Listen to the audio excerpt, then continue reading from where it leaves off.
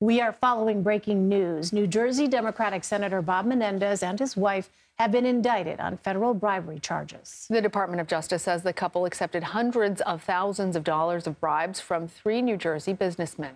Federal prosecutors allege Menendez used his influence to benefit the 3 men and the government of Egypt. In a statement, the senator says they, quote, misrepresented the normal work of a congressional office. The charges stem from a years-long public corruption investigation into the chair of the Senate Foreign Relations Committee. There are things that Senator Menendez says he can do for his constituents and things that he says he cannot do for his constituents. He put it all on his Senate website. So, for instance, it says he cannot compel an agency to act in someone's favor. It says he cannot influence matters involving a private business. It says he cannot get involved in criminal matters or cases, period. But we allege that behind the scenes, Senator Menendez was doing those things for certain people.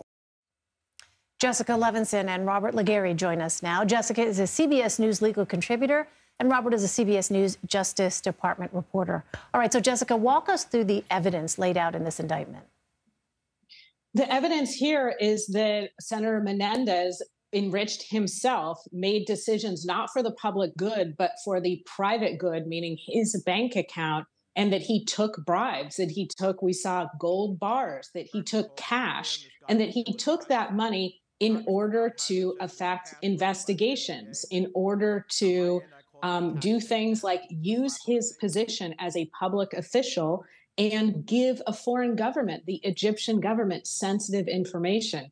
This goes to the heart of what it doesn't mean to be a public servant. Being a public servant means that you run for office or you're appointed in order to make decisions to benefit your constituents, not to make decisions that benefit yourself. And that's what we see with the evidence across the screen here. It is, I have to say, somewhat remarkable evidence. Again, the gold bars, the cash, the gifts. This is a really astonishing in terms of the breadth and depth of the evidence against the senator.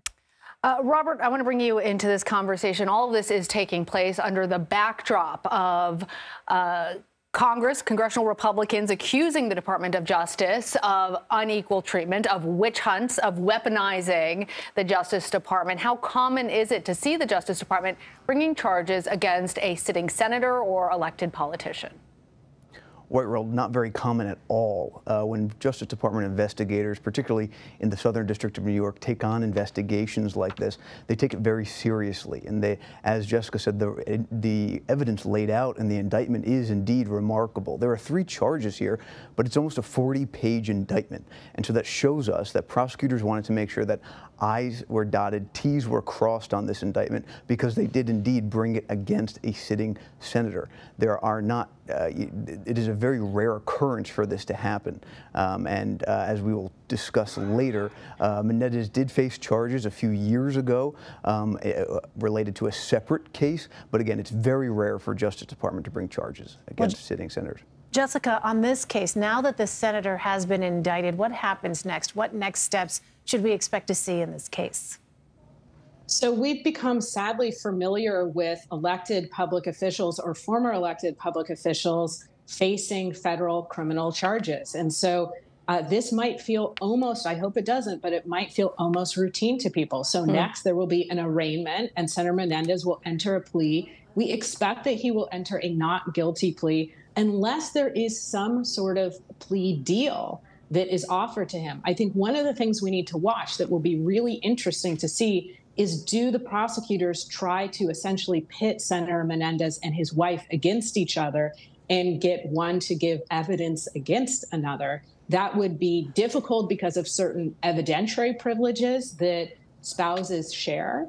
But it's something that I think legally we need to look for. So after Senator Menendez enters his plea, then what we can expect is what we've seen in cases that involve the former president, for instance. There will be motion practice where the senator will say, exclude this evidence. This type of evidence should not be included in a trial. And the prosecution will say, yes, it can. There will be fighting about witnesses, for instance. There will be fighting potentially about experts.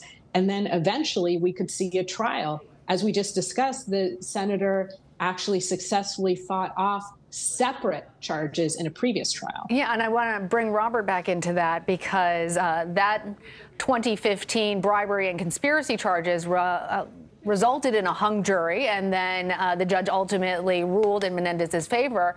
Rob, how does this case compare to that one?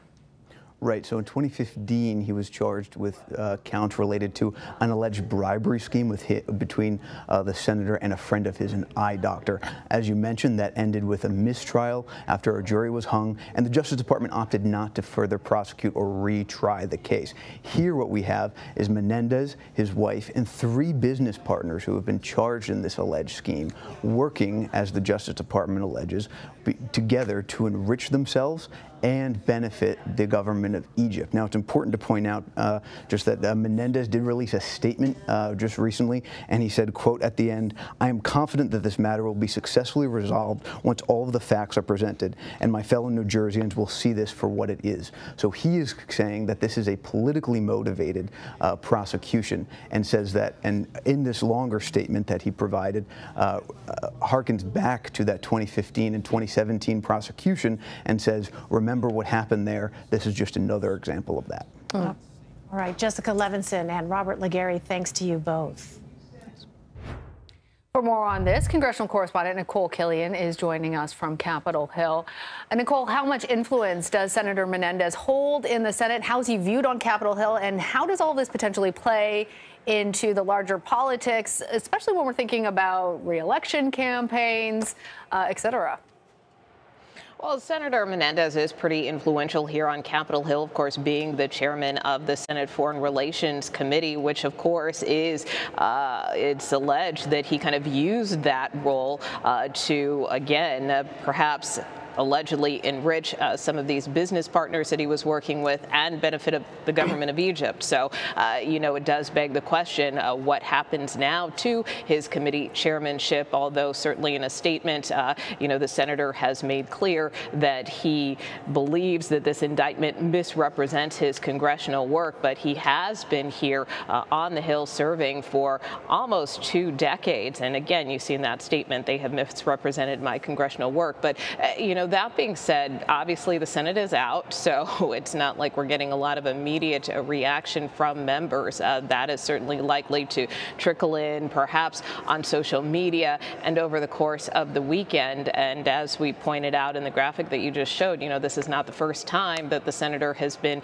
indicted. And granted, it was on bribery charges as well that resulted in a mistrial. But it does beg the question about kind of what happens to his role on the Hill, whether he will still wield the same kind of influence that he has, and particularly among Democrats, whether they will defend him or whether they will put some space between them. Certainly we expect Republicans likely will be very critical of this, but it is interesting to look at his response, that he does see this kind of as something being politically motivated, because we certainly know on the other side, when we have seen indictments involving Republicans, oftentimes we see a similar response. So certainly no lawmaker immune here on Capitol Hill.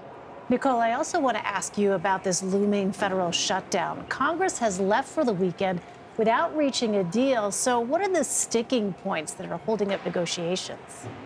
Well, we just heard a short time ago from Speaker Kevin McCarthy, and so there is work that's happening. Again, the Senate here, it's pretty quiet, but over in the House, the Rules Committee is meeting this afternoon. They are taking up 4 separate appropriations bills, and the hope is that they can vote on the rule for these appropriations bills this coming Tuesday when the full House returns. Now, this is a different strategy and a different approach that House Republicans are taking. The Speaker emphasized that it's still important to move forward with some type of short-term spending plan or continuing resolution. But in terms of these appropriation bills, keep in mind this is part of the bigger picture here. No one wants to continue to do these stopgap measures. They want to actually pass these appropriations bills, which will fund the government in its entirety and fund various agencies. They have to work through 12 of those bills, and so they want to try to jumpstart that process by going through these initial sets of bills, hoping that that might assuage some members to try to sign on to a short-term package within the next week. All right, just days away. Nikole Killion on Capitol Hill for us. Nikole, thank you. You bet.